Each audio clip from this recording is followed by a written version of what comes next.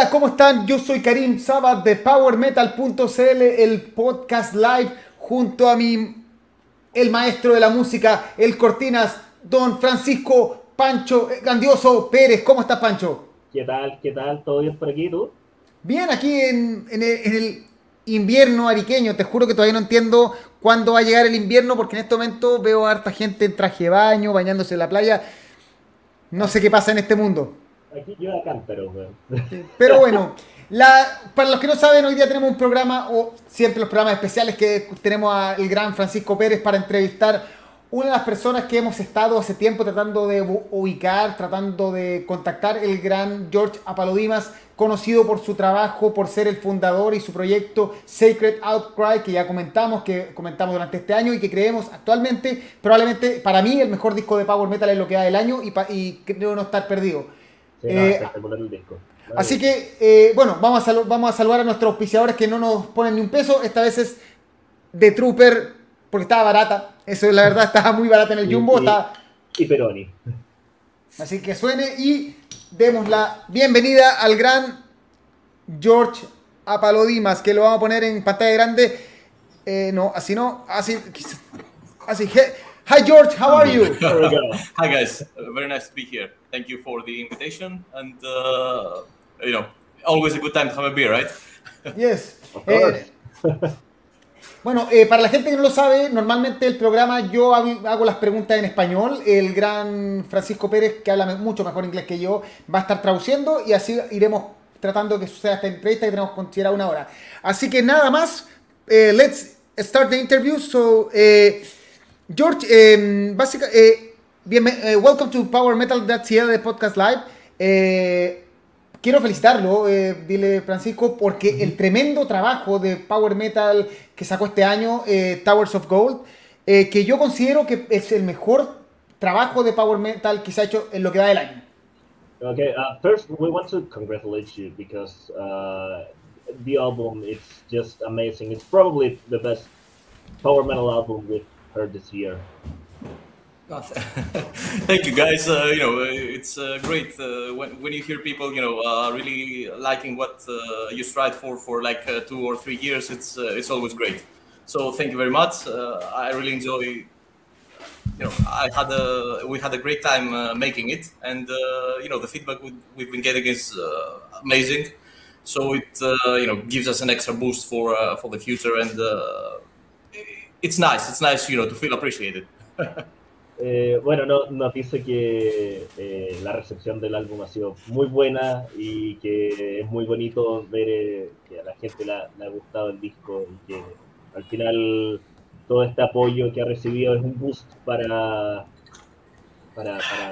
seguir más adelante haciendo más música. Francisco, mira, la primera pregunta, quiero saber un poco más de Sacred Outcry. Vamos a entrar porque no sé cuántas entrevistas ha hecho George sobre su proyecto, pero me gustaría saber cuándo parte Sacred Outcry, por qué pasó tanto tiempo. Entiendo que la banda se formó el año 98 y cuál fue la inspiración detrás del nombre Sacred Outcry. Okay, so first of all, the project started in 98. Yeah. Right? ¿Puedes repetir de nuevo, Karim? ¿Por qué tanto tiempo? ¿Por qué tanto tiempo? Why so much time between the beginning of the project and... Well, the band first came to be in late 90s, 98, 99. We recorded one demo with 3 songs and a cover of Metallica from the Bertels. We were very young at the time. It was mostly, a project that we did as friends from school, etc. We were young metalheads that we wanted to, experiment with music and try to see what we could do. We had some lineup changes, and then we had the basic lineup of those years. We were active from like 99 to 2004. In that period, we played live. We supported the Doomsword, for example, when they first visited Greece. It was the highlight of our live career. And we started recording the first version of Done for All Time, but we had some issues because we were really inexperienced with, in regards to how making an album works, because it's totally different, especially in that time, because now it's a totally different thing, with all the technology and the internet, and you can work remotely. Back then you didn't have that. In the early 2000s, you had to go into the studio, you had to pay, and you had to record, and you had to have people that could advise you better, because you don't know, so you need some guidance. And we were unlucky in those departments, so we actually at some point came to a halt around 2003, after we had finished recording That for a Time, and we weren't really happy with the end result, although the songs were pretty much the same as the album that came out in 2020. But it wasn't. We had lost a bit of the spark, because it took us like 3 years to record the whole thing. There was some mix-ups in the studios. We recorded the drums 3 times, we recorded the rhythm guitars 2 times, the solos 3 times. It was chaotic. So we pretty much came to a halt, because we wanted to regroup and start composing. We had ideas, because the songs were already old at that point, and we had ideas that we wanted to try for the second album, for example. But after that point, our singer, our original singer, had to move back to his home country, because he was here to study. And we pretty much drifted apart, and the band, after 2004 or 5, we never played again. Okay. And we... ¿Do you want some time to translate? Yeah. Ya, entonces lo que pasó es que efectivamente partieron en el año 98, 99 por ahí. Partieron haciendo covers de Metallica. Claro, un cover de Metallica, tenían un demo como con 3 temas y un cover de Metallica. Y la cosa es que para el 2004 por ahí estaban ya grabando el primer disco. El Take for All Time, que fue el que salió el año 2020, pero no les gustó cómo quedó la mezcla. No les gustó la mezcla, tuvieron que grabar la batería 3 veces, porque además no tenían mucha experiencia en cuanto a cómo grabar en estudio, que era muy distinto a lo que es hoy en día con toda la tecnología, que se puede hacer todo remoto. En ese tiempo había que ir al estudio, pagar por el estudio, entonces era económicamente mucho más difícil y era físicamente más difícil. Y no les gustó cómo quedó el resultado de este disco. Y bueno, luego el vocalista de la banda se fue de Grecia porque él estaba para estudiar allá. Entonces ahí como que se disolvió la banda, en el fondo que volvieron a formar, se volvió a reagrupar, hasta que al final en 2020 pudieron sacar Mente for All Time, que es el primer disco que los lanzó prácticamente a la fama. Y que estaba hecho con canciones las canciones antiguas y empezaron recién ahora a producir canciones nuevas, que fue para el Towers of Gold, que es el nuevo disco. Sí. Oye, preguntémosle cómo él describiría su power metal. ¿Qué es lo distinto que hace que Sacred Outcry sea tan espectacular musicalmente y no sea otra banda de power metal más? Okay, so how would you describe your power metal? Because what makes it unique and so spectacular and not the same as other power metal bands? Yeah, I think that if you want to put a label on our music, I would choose like epic power metal. This is what I think our music is. The main difference we have with most modern bands is that power metal has changed the last 10 or 12 years. It's become more popular, let's say. It's not a bad thing. I enjoy a lot of the newer bands, but there has been a shift from writing good songs to writing good singles. There has been a change there, because the people that want to make a living out of it, they have to compete with the bands that fill arenas, and they can get on the way of all the they released a new single, let's put it on our Spotify playlist. There's a different mentality with the music that we grew up with. I mean, if you're in the range group of 35 to 45 or even older, then yeah. If you're in that range group, the power metal that what most people describe as the golden era of power metal, it was totally different. Back then, you had to buy an album, and you had to spend time with the album, and you had to look on the liner notes and read the lyrics and really invest your time on it. And this is why those albums are considered as classics, because they weren't made for fast consumption. They didn't have that fast food mentality. I heard it, I remember the chorus, it's a good song, okay, I will put it on my playlist. It was a totally different era. So I wanted to create something similar to, the kind of music that I grew up with. This is the music that I prefer. So, for me, it comes naturally. I have a difficulty, trying to write something that has many hooks and it's very catchy. And I know that, many people will not be on board with that decision because, as I told you, it's a totally different time. But it seems that there's a gap in the market for this kind of music because there are not many bands that approach the music in the same way that we do, and as the bands before us, the great bands used to do. So that's what I think that it's a characteristic of the band that might appeal to some people. We offer something that has been long gone in this kind of music. Ok, entonces básicamente lo que nos explica es que si él tuviese que ponerle así como una etiqueta a su estilo, sería power metal épico. Y al final la mentalidad que tienen es la misma mentalidad que hay hoy en día, que es sacar singles buenos. Lo que pasa es que él dice que el power metal, para bien y para mal, se ha vuelto un comercial. Cuando estamos en este momento, tenemos a Sabaton, a Powerwolf, como grandes bandas que ponen singles en la radio, acá no en Chile probablemente, pero en Europa suenan en la radio, suenan en lista de Spotify, tienen promoción, tienen todo eso. Y eso, si bien es bueno, a la vez produce que las bandas actuales busquen copiar el estilo. Sí. O sea, tener que sobrevivir haciendo singles. Claro. Entonces, la mentalidad de Sacred Outcry es no hacer eso, es llevarlo así como a la época dorada del power metal, en donde tú tenías que comprar el disco y escuchabas el disco completo y no eran singles, era un disco al final. Tenías temas así como pensados para un disco, no para singles. Exacto, o sea, se armaba el disco en base a canciones, no juntar canciones para armar un disco. Entonces, ellos tienen esa mentalidad que hace que suene tan old school, pero a la vez tan moderno, que es lo que nos gusta de Sacred Outcry.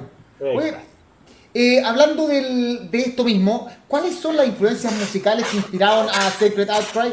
¿Alguna artista, banda en particular que haya sido muy significativo en la música de George? Okay, so George, what are your influences at the moment of writing? What are the influences of this later album?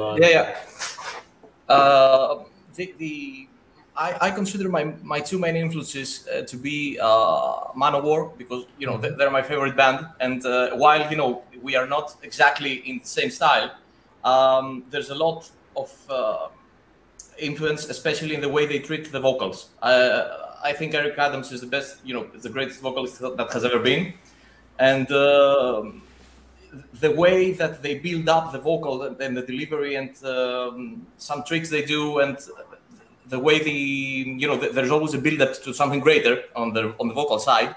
This is something that I really appreciate, and I try to do as well. As far as the guitars go, my second, favorite band and biggest influence is Warlord. If you know Bill Samis has a very distinct way of playing, and we have. I hope that we have a similar, melancholy style, because our music has a sort of sadness inside it, and I think that works well because it can help with the atmosphere, and you can build much bigger epics with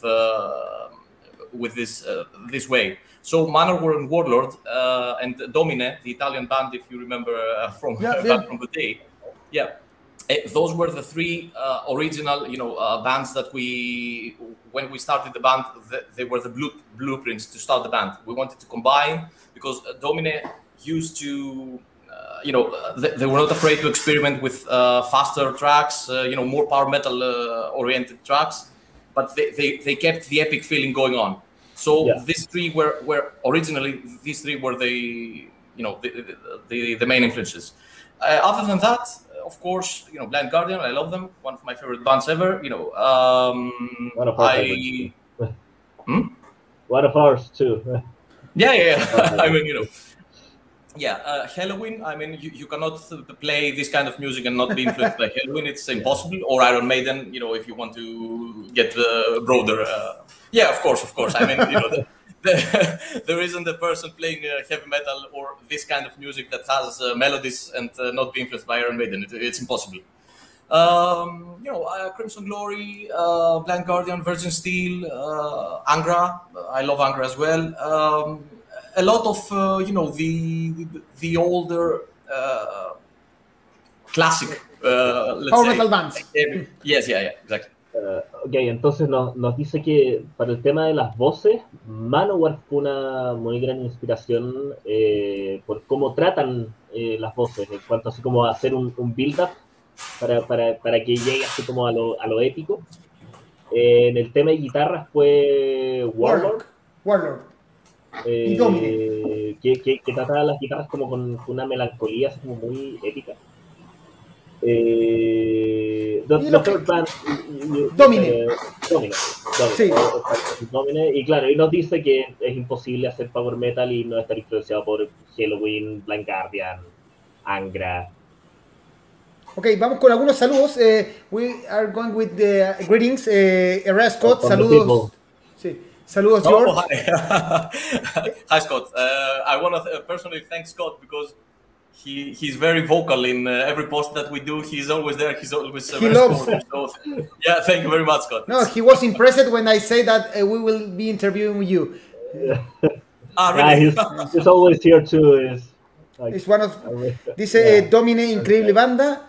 Carlos Sepúlveda, greeting George en powermetal.cl. En Hobo Mancat, no habla mucho español, pero es un fanático de Towers of Gold. Greeting from Mexico, Humberto Muñoz. Greetings from Greece. I think that you guys, it's hotter there than it's here, because here it's chaotic. I cannot imagine how the situation is there. No, in Arica, I'm living in the northern part of Chile. Now it's very, very hot, but he's in the center part in Santiago, and it's raining a lot. Oh, really? Okay. We have like 46 degrees today. It's no, not too much. No. Oh, fuck. Oh. Yeah. 46 grados. Sí. Sigamos. Empecemos a hablar un poco de Towers of Gold. ¿Qué nos puedes contar sobre la creación y grabación de este trabajo en diferencia de lo que hizo con Damned for All Time? Damned for All Time fue un proceso largo porque fue un disco que se planeó durante mucho tiempo, pero Towers of Gold probablemente partió después del 2020 cuando empezó ya se había lanzado el primer disco. Okay, so what can you tell us about the process of recording and creating this new album, and the difference with the first album? It was planned for a long time. This one, did you guys started writing before you released the first album, or you started? Well, the Towers of Gold was entirely composed between 2018 and 2020. It was we had like 8 months of downtime before Damned for All Time was released. Before it got mixed and mastered, and we had to find a slot from the label to release it. So I started writing new material while waiting for the release of Damned for All Time. The main difference that I think that it has with Damned for All Time is I tried to make. I never tried to make a better album. That was not my intention. I never started off this way. I love Damned for All Time. I think it's a great album. So I wanted to feel like a natural step forward for the band. It was a concept album, so the immersion and the storytelling had to be on point. It had to be very specific, so you can create and paint all these images, because the story is very important to the songs. Many people try to separate it, and they hear a song and they do the dishes while hearing a song. This is not the case here. You have to pay attention if you want to fully enjoy the album. So I think that the main difference is that everything in Towers of Gold had to be bigger. It had to be more ambitious. It had to be the story behind it, the performance, the production, everything had to show a band that is moving forward. That was my main my main concern, and that was my main aim with the album. And I don't want to repeat the same album twice. I know it's a cliche, and many artists and many people that play music say the same thing, but it wouldn't make sense to release exactly the same style and exactly the same album as we did in That For All Time.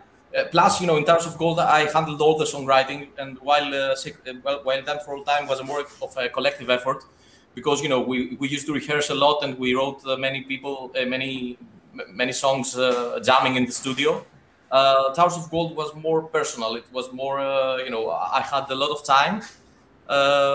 So, I tried to, plus we changed the entire lineup. So, the new people brought their ideas on board, after I presented them with the songs, and it was a very good fit, because everyone gave the best and really took the material to the next level. This is why I think that Towers of Gold is so successful so far. I think that it shows that there's a lot of attention to detail, and most of the things that I tried to achieve, people they resonate with people, and it's all we can ask. I mean, it has been great so far. Bueno, entonces nos dice que Towers of Gold fue escrito entre el 2019 y 2020. Con un periodo de 8 meses entre que se estaba mezclando y masterizando el álbum, y que la discográfica les dio así como el slot el espacio para subir el disco. Y al final su intención nunca fue hacer un disco mejor que el primero, porque el primer disco es buenísimo, le encanta, ¿cachai? Entonces la idea era hacer una especie de paso natural, como una evolución, sin dejar de ser ellos. Claro, pero natural al proyecto, a la banda. ¿Cachai? Entonces, el primer disco fue escrito así como colectivamente, eran todos los integrantes. Además que fue escrito en mucho tiempo, porque eran canciones que tenían de años, que la empezaron a regrabar, versus que fue una cosa mucho más personal, que se grabó directamente él, y él juntó a la nueva banda, y la nueva banda hizo aportes, pero en el fondo fue algo más de él. Exactamente.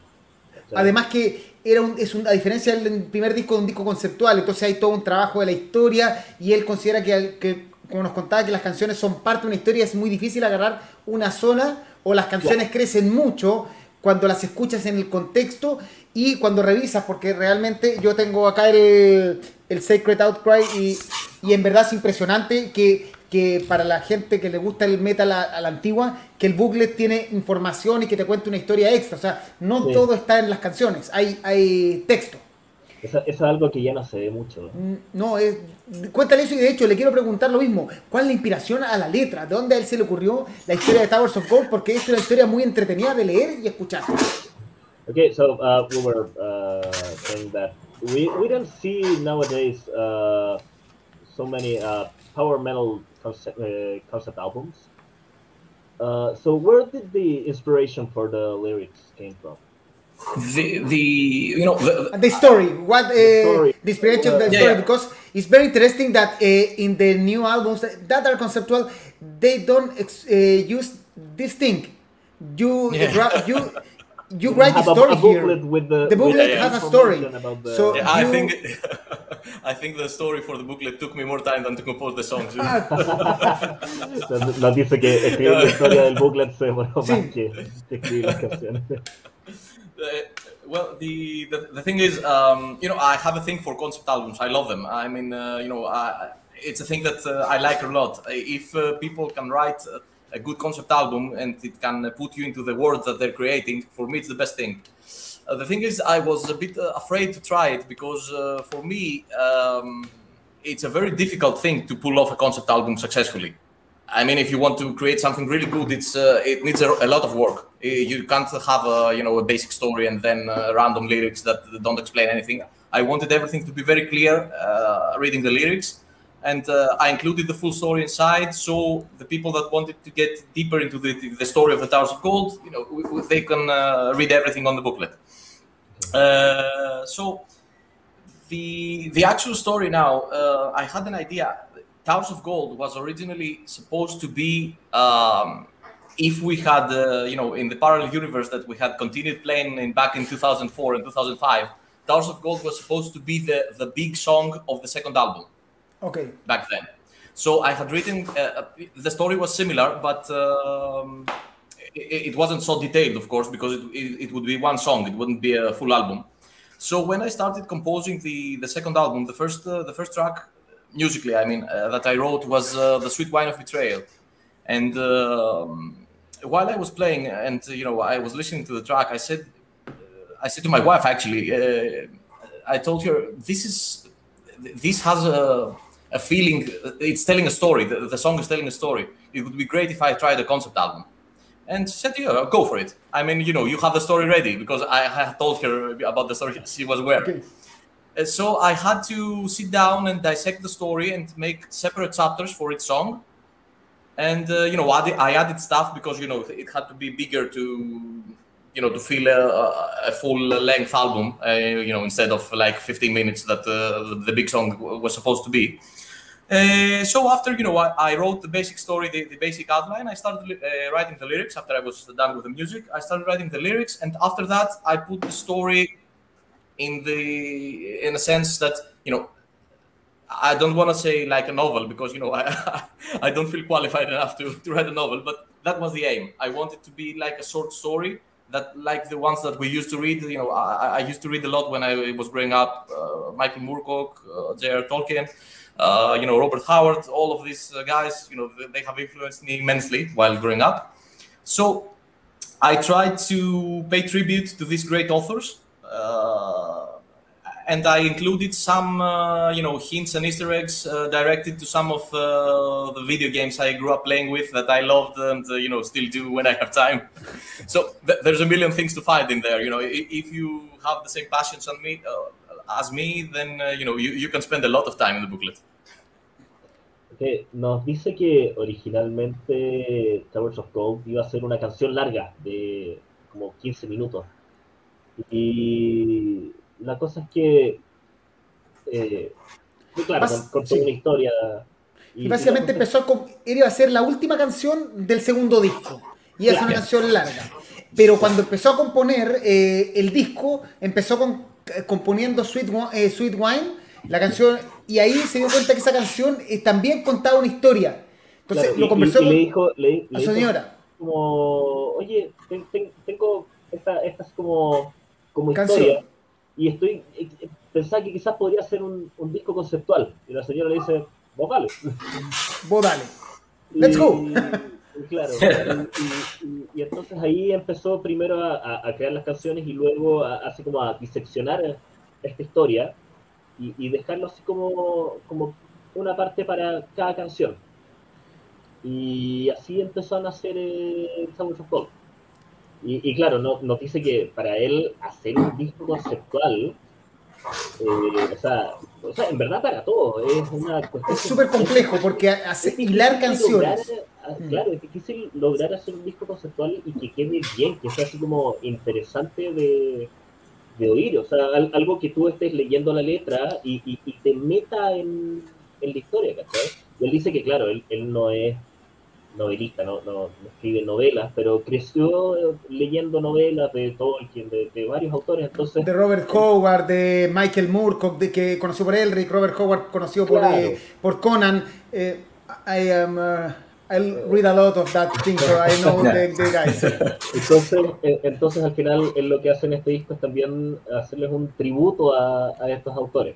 Y también a muchos videojuegos de los que jugaba. Y de hecho dice que en el booklet, si tú eres jugador o lees a Robert Howard, vas a encontrarte referencias a estos videojuegos. Entonces es como que él se basó en ellos, pero a la vez él dice que sus sus discos que más le gustan. What are the conceptual albums that you like more? Operation Mindcrime, it's the all-time best. I mean, from Queen's Reich, it's the pinnacle of concept albums. It's it's one of my favorite albums of all time. I really like King Diamond. that uses a full story in its album. It's fantastic. Angra, Temple of Shadows, one of my favorite albums ever. It's, I love it. Fantastic. Yeah. It's I love it. The first two Avantasia albums, the metal opera stuff, because later on Avantasia, supposedly still has a story, but no one gets what it is. It's very vague. Rhapsody? I really like Rhapsody of the original. Of course. Yeah. Although, to be honest, Rhapsody, although the first 6 albums are an entire story, etc., I never felt the connection. I couldn't follow the story. It was very, it jumped all around. Although I love the albums and I love the band, as a concept thing, I never was very much into it. Arian, have you listened to it? Yeah, I enjoy generally all the the metal opera type of. Okay. Le preguntamos cuáles eran sus discos favoritos de conceptuales, o realmente Operation Mindcrime como el gran, probablemente uno de los mejores discos conceptuales de la historia. También lo que hizo Avantasia en los metal opera. Los primeros 2 discos, porque el resto de los discos tienen historia, pero nadie la entiende. De hecho, dice que los primeros discos de Rhapsody le gustan, pero no entienden mucho la conexión de la historia. Claro, también nombró Temple of Shadows. From Greece. Hello, from Greece. I don't know.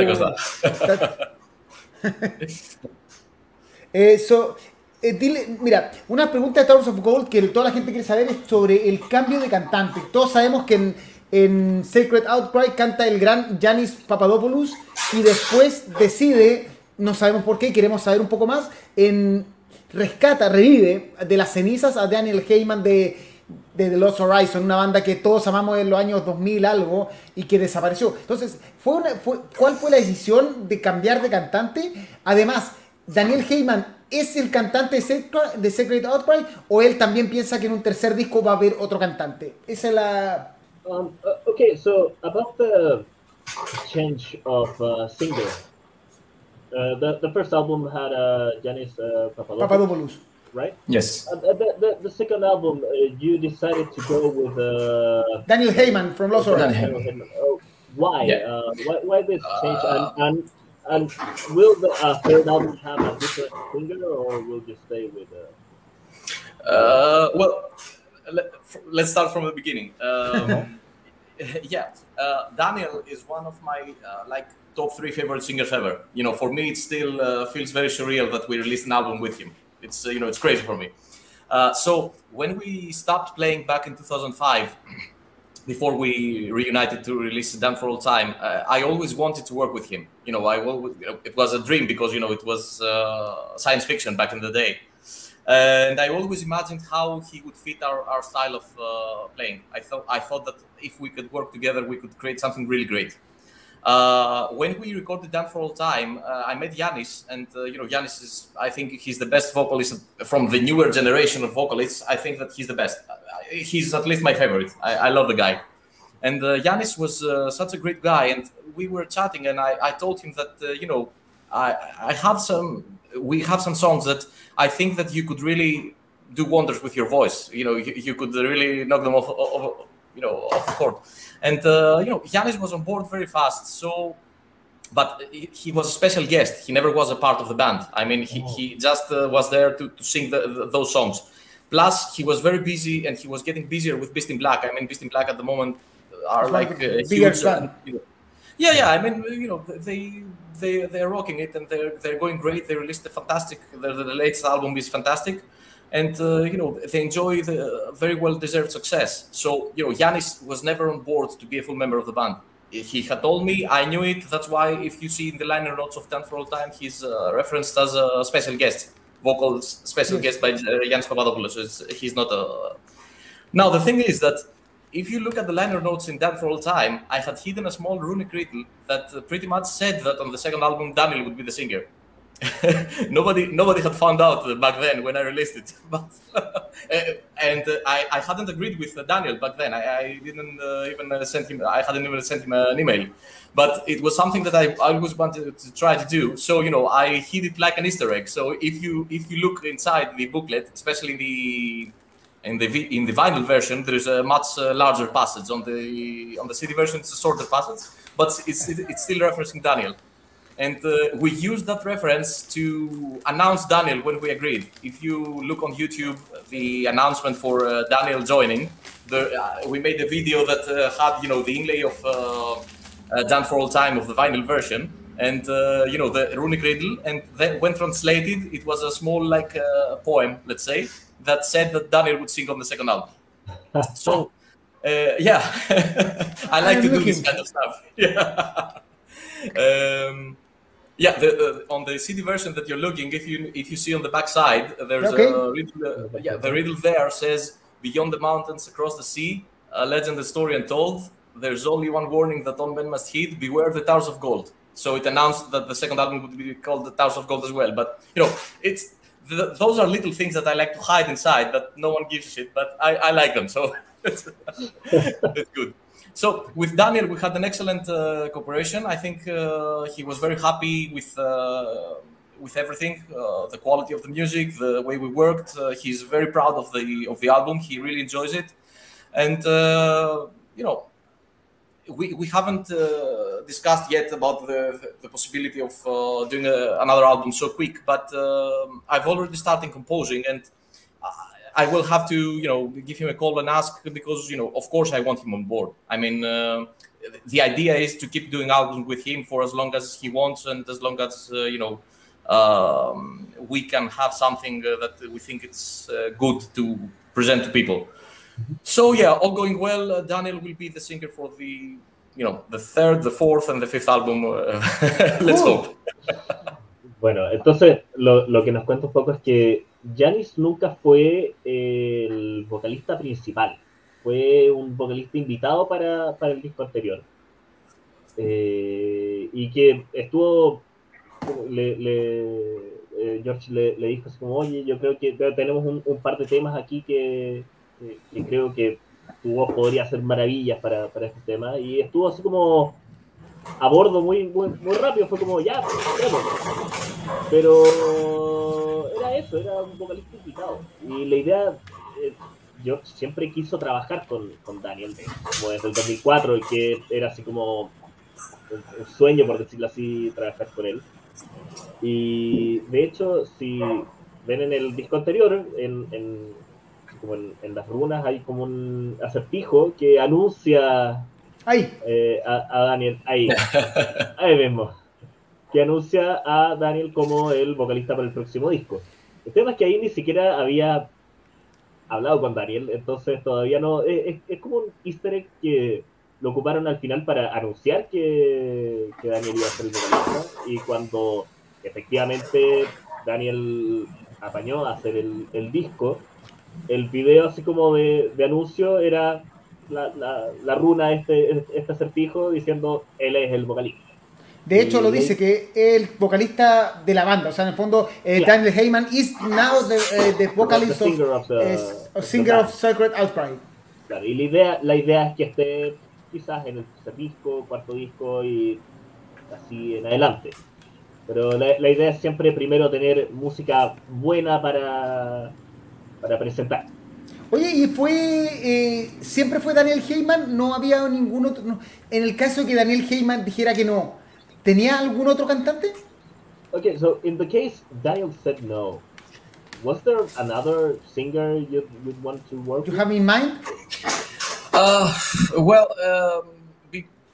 When Yanis told me that, he officially, because we tried to keep Yanis doing for the second album as well, and there was at some point there was a thought of doing some songs, because Towers of Gold is a concept album, so if I wanted, I could write roles, let's say, one role could be to Daniel and one role could be for Yanis, etc. So when Yanis told me that he couldn't sing because he's very busy with Beast in Black, and he can't be involved with any other projects at the moment, I made a list of some people that possibly could work with for the kind of music that I write. But the the first one that I approached obviously was Daniel, and since Daniel says, okay, let's go for it, there was no point for me going anywhere else. Yeah. There are many talented singers around the world at the moment, and it's much easier to approach them, due to the internet. You can send a message, and now we have a track record. I mean, we have 2 good albums out there. People seem to enjoy them. I can tell him we are Sacred Outcry. These are our past releases. This is the feedback we have been getting. So, if you want to be a part of the 3rd album, would you be interested? But I don't waste my time thinking who I could take. Unless a problem, presents itself. So if Daniel says no, God forbid, then I will have to, dust up the old list and see who is available and who could fit in the material that I've been writing. Because the new stuff that I am experimenting with, they need Daniel, man. I mean, it's crazy. I don't think that there are many singers that could pull this off. No. He's the chosen one. So yeah, hopefully we'll keep Daniel on board and have something great in a couple of years. Bueno, entonces lo que nos cuenta es que originalmente, claro, le pidió a Yanis estar en el segundo disco, pero Yanis estaba muy ocupado con Beast in Black. Con Beast in Black. Entonces, la primera, la siguiente opción, que era en verdad como la primera opción, siempre fue Daniel. Y claro, hizo una lista de cantantes en caso de que Daniel no pudiera, pero la primera persona a la que se acercó fue a Daniel y Daniel le dijo que sí. Entonces no vio necesario seguir con la lista. Entonces tampoco se queda en eso, no se queda así como en ver con qué vocalistas podría haber funcionado la cuestión. Se queda con el vocalista con el que funcionó, que fue el primero que la aceptó. Entonces, si en algún momento Daniel no pudiera participar, ahí va a haber que sacar el polvo a la lista antigua y empezar a ver otros cantantes. Jaime González, he's a singer from a local band, Festos. He said Eastern music is marvelous. Yeah. I really, the reason that I'm doing so much in the booklet and I'm hiding all those little details that 1 or 2 or 10 people around the world might notice is that I used to enjoy these details a lot. And it's something that I think it's missing from music nowadays, because we used to buy an album and we would spend months upon it. And like the artwork of somewhere Friday Maiden. Everything. It's amazing. Stuff like that. Yeah. I remember when I was a kid and I bought Transcendence from Crimson Glory, one of my all-time favorite albums. I spent, I took a pen and paper and I spent time trying to solve, because they have a riddle as well in a of runes. And, these kind of stuff make you bond with an album more. Yeah. I'm not sure everyone, is up to, they don't have time, they don't care, whatever. But for me, all these details are important. They show a kind of devotion and a kind of love in the project that I think that the mentality of today is what people are lacking, because there will always be good music and there will be bad music. The attention to the detail for me is very important. That's why I try to have everything on par. I hate getting a good album and then opening the booklet and be a 4-page inlay with the lyrics in tiny fonts that you cannot read anything. Yeah. It's lazy, and I don't like lazy. Bueno, nos dice que a él siempre le gustaron estos easter eggs y cosas así, porque demuestran el nivel de detalle de un producto, no es solo música. Claro, y como que se le pone esfuerzo al proyecto en completo, o sea, a la música, al booklet, ¿cachai? A él no le gusta, por ejemplo, abrir un booklet y que sean 4 páginas con la letra en una fuente chica que no se lee nada. A él le gusta que estén esos detalles como... Y claro, al final hay gente que no los va a pescar porque no tiene tiempo, porque no le interesa, pero siempre hay gente que busca estas cosas, así como estos pequeños detalles, y que lo hace más entretenido al final. Sí. Oye, quería preguntarle, porque ya hablamos un poco de Sacred Outcry como banda y de Towers of Gold, pero una pregunta que nos han hecho mucho es, ¿qué pasa con Sacred Outcry en vivo? ¿Cuándo va a empezar a ver a la banda en vivo, si ya ha planificado algo, si tiene invitaciones, si ha pensado en girar, porque por ejemplo nosotros, yo estoy seguro que en Sudamérica y en Chile tendría una tremenda recepción porque los dos discos son una maravilla. Okay, so we've talked about the album and the studio part of Sacred Outcry. What about the live part of Sacred Outcry? Is there any plans on touring or at the moment, it's at the moment there are no plans. It's something that we're actively looking.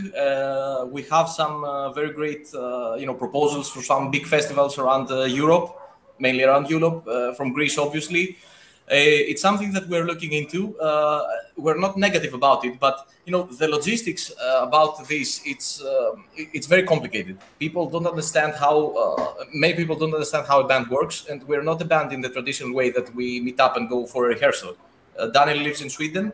He has to be on board. He has to prepare himself. He has to rehearse by himself. We have to get here. We have to make click tracks so the drummer plays with a metronome, because when you're so let's say when your music is demanding, you cannot play live and be so you have to go out and be great.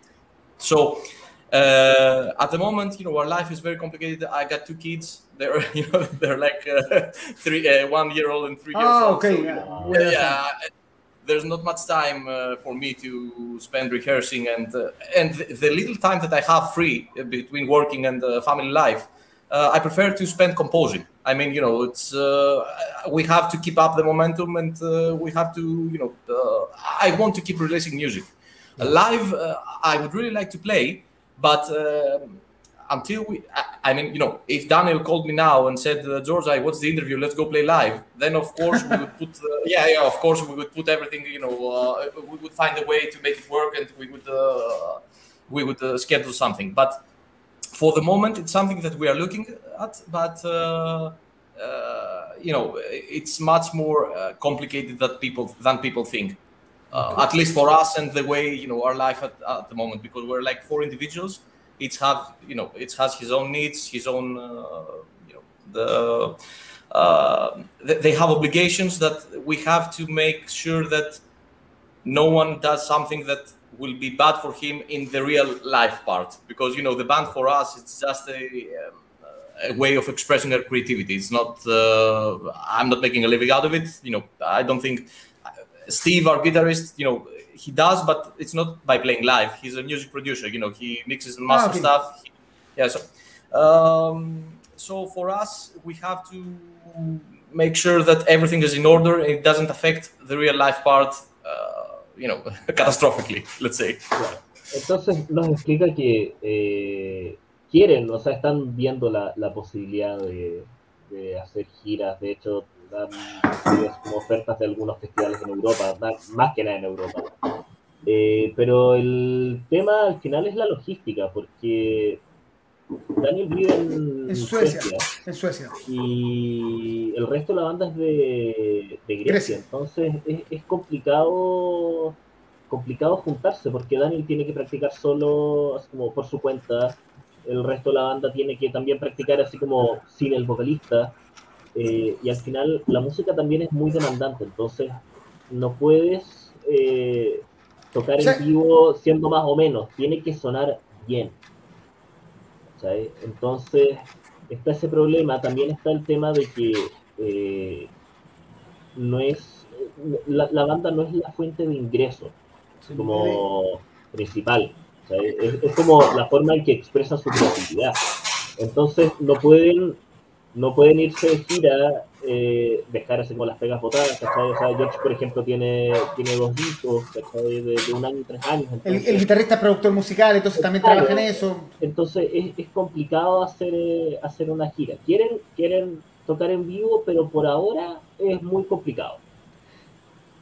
Daniel Robledo, hola gente, greetings to PowerMetal.cl, great band, Sacred Outcry, Damn It For All Time was one of the best albums of 2020, Grecia, great country.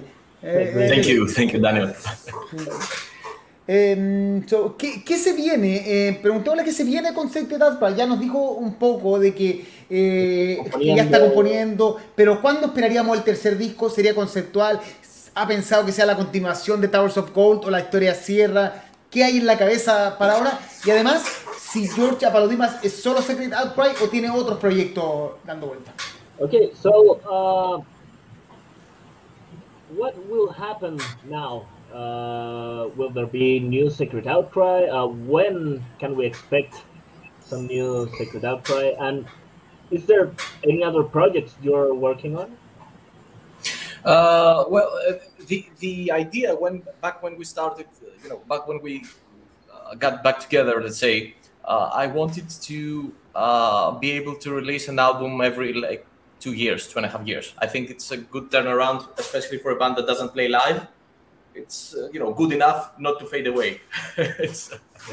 So the thing is, I've already started working on some ideas. We're a long way before those take shape and become full songs. But I already have some ideas. All going well, I will start actually composing come this September, October, to have the first form of the songs ready to present to the other guys, so they can give their input. We can change stuff. We can see what works better. I want to speak with Daniel to see if he's on board for the next album, because this is the most important ingredient. Yeah. You write differently when you know that the vocalist of Daniel's caliber will sing, because you can be more free with the vocal lines. For the melodies that you write for the vocals are very important. Many people think that if you have a good vocalist, it's easy to make a good album, but that's not the case, because the mistake I think that many people make when they have a good vocalist is that they get lazy and they don't write good songs. They rely solely on the good vocalist. And I try to write songs that work equally as well as instrumentals, let's say. Before the vocals go on top of them, I try the music to be interesting. If the music is interesting, then if you add a good vocal line and you have a good vocalist, then you can do the extra step that many people struggle to pass a certain threshold. You need good songwriting. If you don't have good songwriting, you can have God singing for you, but it will still be good, but it will not be great. So I will take my time, and if the plan is to keep the entire lineup from Towers of Gold going forward. We are all very happy with each other. I think that everybody gave their best. The Def Callion on the drums really killed it. I mean, he brought ideas that I couldn't even think about. He's phenomenal. Steve is great on the guitars. He has a very personal style of playing, and along with the basic melodies that I write, I think we created something very, very unique in terms of power metal. It's not the neoclassical, shredding, let's say, thing. The solos are all very emotional. He did a fantastic job, and of course Daniel, I don't have to say the same things again. It's impressive. Yeah. If we manage to keep the lineup together, I really want to see how far we can go and what other areas we can explore, because again, we're not going to be a totally different band on the third album, but I don't want to be Towers of Gold version 2, let's say. I want to have some extra influences, some changes here and there. I want it to be an evolution compared to Towers of Gold as well. So that's the idea on every step of the way. So hopefully, every 2 or every 2.5 years, the plan is to have something new to show. Bueno, entonces nos dice que ya tiene un par de ideas escritas y que por ahí por octubre ya va a presentar así como al resto de la banda las nuevas ideas, y que la idea es al final como cada 2 años y medio sacar material nuevo, y también la idea es mantener la formación actual, la de George, ver si es que Daniel sigue a bordo del proyecto, porque al final nos dice que tener un buen vocalista te ayuda mucho, así como saber quién es el vocalista te ayuda mucho a saber cómo escribir las letras. O sea, en el fondo lo que dice también Es que no es que, a diferencia de la gente cree, no escribir canciones con un buen vocalista no es más fácil, porque en el fondo él entiende que lo que es más importante es la canción y que el vocalista tiene que ser un instrumento más. Entonces, en el fondo, cuando él escribe, trata de hacer canciones que sean instrumentalmente buenas, que permitan que Daniel Heyman explote. Pero él no basa su música en que Daniel Heyman sea el soporte y que si tú le quitas a Daniel, la canción se caiga. Esa es la idea. O sea, que la banda completa funcione y todos son instrumentos. Que el baterista la rompió, que el guitarrista la rompió, que el bajista la rompió. O sea, en el fondo, todos los instrumentos están bien aplicados y Daniel Heyman obviamente es espectacular, pero la canción en sí, sin Daniel Heyman, sigue siendo una buena canción. Yeah. Oye, dale. Apart from Sacred Outcry, is there like any projects, any other projects you're working on? No, not really. I don't have any time to be involved on the other projects. We used to have another band called The Eternal Suffering. We used to play a melodic black metal in the vein of Dissection, if you know. Yeah. Totally different music. Surprisingly, we still have some kind of following. We released an album back in 2010, and we're still getting messages when is the second album coming out. So there were some thoughts, of trying to do something with the guys there, because we have some material ready. But as I told you, it's all a matter of time at the moment. Time and, to record an album and to do it properly, you need time and you need money. Damn it for all time. Yeah. Yeah, Done for All Time is, the perfect example. It took like 17 years to come out. So, all going well.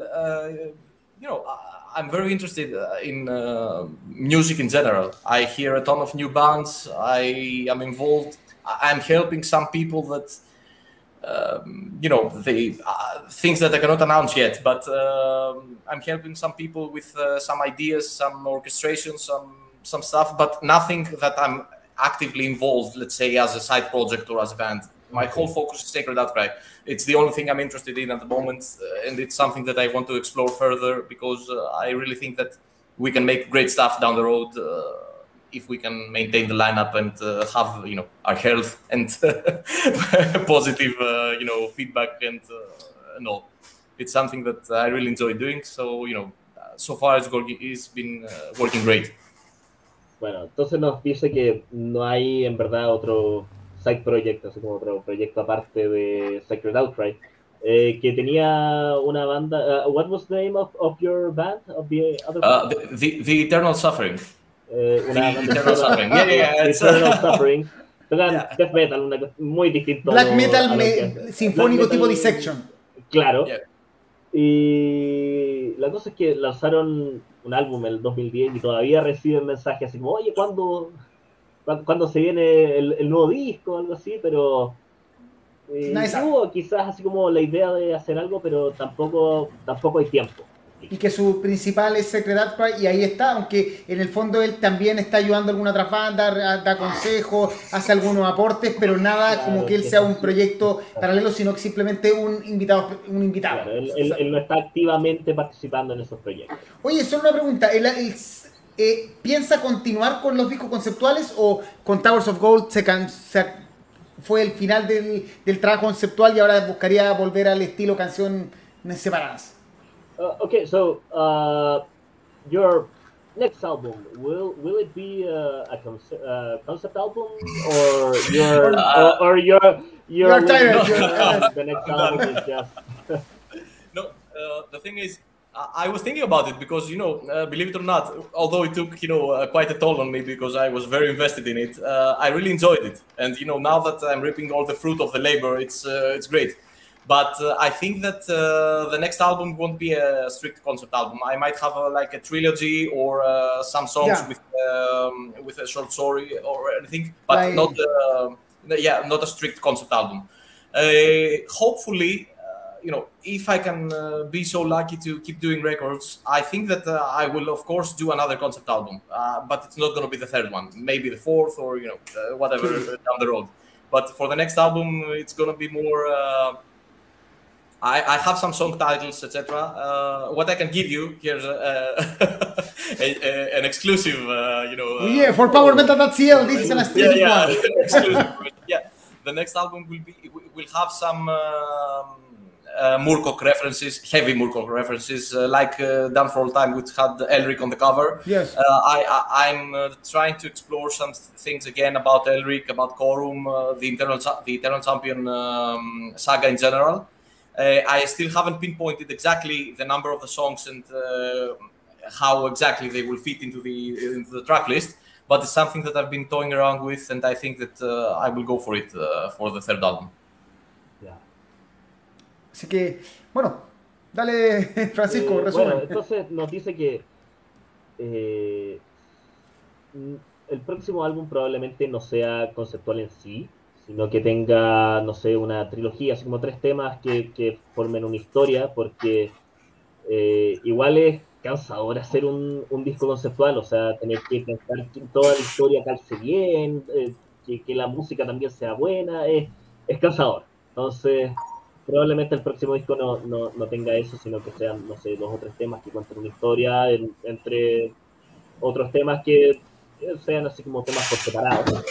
Pero que sí van a haber muchas referencias a...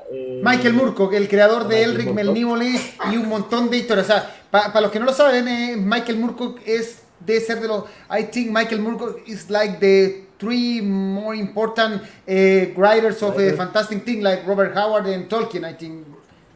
Claro, de los 3 escritores más importantes de la escritura de la historia fantástica. Claro, de la historia fantástica. Entonces van a haber referencias a eso. Todavía no está seguro cómo implementarlas o qué partes exactamente implementar, pero van a haber referencias. Eso es exclusiva powermetal.cl. Ya. Así que, bueno, no sé si te queda alguna pregunta más, Francisco, ya llevamos una hora. No, yo creo que podríamos preguntarle qué es lo nuevo que está escuchando. Sí, eso, pregúntale, ¿qué bandas recomienda? Recomiéndanos bandas. This is a question we ask everyone we have here in the podcast. What new bands are you listening to, or what are you listening to right now? What bands can you recommend us? Yeah. Actually, 2023 has been a great year so far. Not strictly in power metal in the traditional sense, but there's a lot of stuff that I love this year. First and foremost, Triumpher. They're from Greece. Yeah. If you haven't checked them, by all means do. They're like I won't spoil it for you. You'll be in for a surprise. They're fantastic. There's another new Greek band called Protean Sealed. I learned. They just released their album. It's fantastic. The guitar work is amazing. It's very. I wouldn't recommend it to strict power metal fans because it's much more epic oriented. But for me, it's a great album that I enjoy a lot lately. I love Wings of Steel. In case you haven't checked it, it's amazing. It's an album that blew my mind when I first heard it. It's like, wow, where the fuck did these guys come from? It's amazing. And of course, our label mates Darklon released a very good US power metal album. Of course, the new albums from Smolder or Gatekeeper, the big US scene, they're all great. What else? I listen to a lot of things. I really like to support the newer bands, and I think that the essence of carrying the torch and keep this music alive is on the underground, because the big bands. Everyone knows. Everyone knows. I really enjoy them, of course. As I told you, I'm a very active listener, and I buy a ton of stuff. But I really try to support smaller bands because, people not might understand it, but like this interview that we're doing here, this is huge help for a smaller band. People don't understand it. A comment, a like, a share, or, telling your friends about it, everything helps because you're trying to build an audience, and this audience will follow you for the next release. And this, your audience will double for the next release, let's say. So you can keep making some of the money back because it takes a lot of money to be able to maintain a band at a, let's say, high level of performance and if you want to make something, you know, that you won't be ashamed to ask for a person to buy your album. So yeah, please never think that, okay, I saw this video, I won't push a like or I won't subscribe to the channel, for example, because, you know, it doesn't make a difference. It does make a difference. Yes. I mean, everything does make a difference because, yeah, exactly. Do like, subscribe. For real. Yeah, bueno, nos dice que... sí. Nos recomendó unas bandas. Aparte, nos recomendó hartas bandas y nos dice que siempre está escuchando bandas nuevas, bandas más chicas, porque al final la antorcha se pasa a las bandas más underground, más desconocidas. Y al final un like, una suscripción, comentar en un video, cosas así, ayudan mucho a las bandas, aunque uno no piense así como ya un comentario no hace la diferencia, al contrario, sí, el comentario hace mucha diferencia. Si usted se suscribe, si pone like, nos ayuda a nosotros y ayuda también aquí a nuestro amigo George Apalodimas, SACRED OUTCRY. The Last Greens, Alexandros Antoniadis, Hi George, Showers of Gold, Album of the Decade, Great Teacher 2. Great Teacher 2. Jaime González, Transfer will be in Keep a Truth, Rising 3 in October. Forming the Walls is an amazing... Sí. Hernán Borges, he's from Power Metal.cl. Yeah. Hi George, congrats for the success of the release. I am the impression that there are several great power bands in Greece. However, no many have reached the success they deserve. You think so? Well, you know, success is a relative term. I mean... What is success? yeah, exactly. Because obviously he's right. Hernan is right, but... people are not willing to put the extra mile in being successful because in order to be successful, I know my limits. I know that I can't, you know, decide to go on a 3-month tour. It's impossible for me. I have my work, I have my family. It's something that I'm not willing, you know, to sacrifice, let's say, to attain a greater level of popularity, let's say, or success or whatever. So, and obviously, you know, everyone knows it. And if you pay attention to all the new releases, it's really obvious that the quality of the material doesn't necessarily mean success. I mean, success, it's relative. It's how much you can tour, how much you can resonate on, or you can ride the wave, let's say, of what's popular right now. You see it, especially in power metal, it's ridiculous. I mean, every day there are like 15 bands dressed up like ninjas or whatever, because, you know, yeah, it sells at the moment. I mean, you know, you cannot blame them. It's fun. Yeah, exactly. It's fun. People like it. They enjoy going to live performances, and you know that. But this oversaturates the market, and there's a lot of bands that really only care about the image and getting a piece of the pie that some of the bigger bands of this genre, like for example, Glory Hammer, which were one of the pioneers on this parody, let's say, metal, because you know, Glory Hammer, it's parody only in the sense of the concept and the way they present themselves. They're a very serious band because musically they're great, and they write great songs, and their albums are all very, you know, they have a very high level of quality. But the thing is that many people see this kind of success and they say, okay, I can do that too. So they dress up like whatever. They dress up like ninjas and say, okay, we can do the same. And they write very basic songs without, it's not. But still, there are labels that think that this is what people want because, you know, they have a following. So it's only natural. Yeah. So to get back to the question, success is relative and it comes down to what you want. If you want to make music just to be successful and perhaps get a paycheck to pay your rent or whatever, then of course there are solutions and there are stuff that you can try. If you want to write music not caring about popularity, let's say, then you can try to make something that speaks to you. Because if you're not a fan of your music, then, you know, for me, there's no point making music. I'm the biggest fan of Sacred Outcry. I mean, I'm the second one. Yeah. It doesn't make sense if you don't make music you enjoy and you make music to sell or, you know, get 1,000 extra Facebook likes on the picture or whatever people care about, then, you know, you're missing the point. And if this makes people happy, you know, more power to them. But for me, this is not the case. I don't really care about any of it. I just want to release the music that I want to hear. Bueno, nos dice que al final el tema del éxito es muy relativo. Es personal.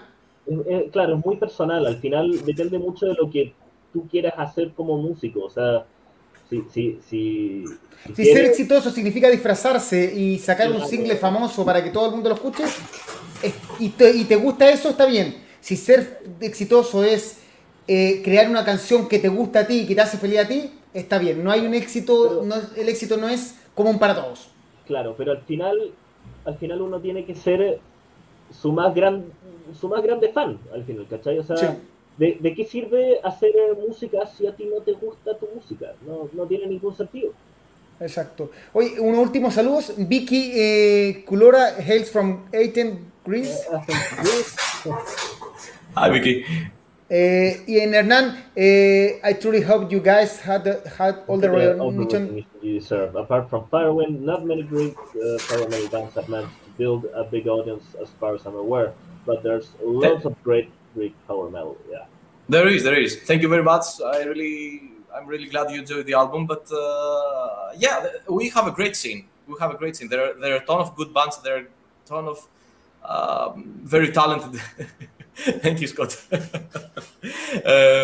are a ton of talented people here, but you know, it all comes down to what you want. Some people want to, you know, get famous. Some people want to write music. Some people, it's all good. I mean, you know, there's room for everybody. Yes. Hay espacio para todos, para los que quieran hacer música para hacerse famosos, para los que quieran hacer música que les guste a ellos, hay de todo. Bueno, vamos a despedirlo, que invítalo a decirle las últimas palabras, libertad de micrófono y que se quede un ratito para despedirnos por interno. Okay, so now we're ending the interview. Do you have any words For the Chilean fans, from the Latin American fans, the people, your last words. My last words. Well, to be honest, I never thought that I would ever have people that enjoy our work in Chile. It's for me it's very very strange. There's a lot of people who enjoy it. Yeah, it's very impressive, and I'm really glad. Because I don't want to call people fans because I'm a fan as well of music, not my music. I mean, I don't see myself as an artist. I'm a fan that writes music. This is how I treat myself. So I really enjoyed when I see people that really love the album. I get a ton of messages, both in my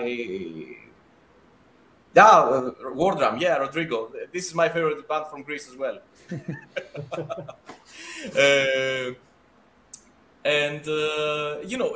It's very weird. It's a very weird feeling for me to have so many people sending me messages, seeing the reviews, seeing the love we've been getting. It's crazy for us, and it's great, and we really, really appreciate it. I mean, we don't have words to thank all the people that. There's a lot of people doing a lot of work for us, just because they like the album. They I want to personally thank you too as well, because it's great. You give us a platform so we can reach more people to a market that for us it's unattainable. We can we cannot play live in Greece, let alone come to live. So for us it's great, and we need all the chances we can get. So all the people that do all the hard work, thank you. It's really, really important for us, and you guys are the fuel that keeps all the engine running. I mean, it's great. I know that, and I've told it a lot of times in the past that there are many people, many musicians that they say that they write music for themselves, because this is my mentality as well. I try to write music that I enjoy, and if more people like it, then it's great. But at the end of the day, it's really great to see that your work is appreciated. It's really great. It's an amazing feeling to read all the words. I've read some reviews about Towers of Gold that I couldn't believe that the people went and wrote this stuff. I was embarrassed. I was like, no, man, you're exaggerating. Tone it down a bit. People love the album, so for me, it's all the reward I could ever ask. Bueno, nos dice que nunca esperó que hubiese así como gente en Chile que le gustara tanto el disco. Y que nos da las gracias porque al final damos el espacio. Claro, ¿no? Y a los chilenos y a la gente que al final escucha el disco y le dice a más gente así como, oye, escúchate este disco, es una pega que ellos no siempre pueden hacer y que es algo que los seguidores de la banda hacen, así como empezar a compartir el disco, decir, oye, escúchate esta cuestión, está muy buena, así, es una cuestión que es a veces difícil hacer como banda y hay que esperar a que los seguidores o los fans de la banda lo hagan.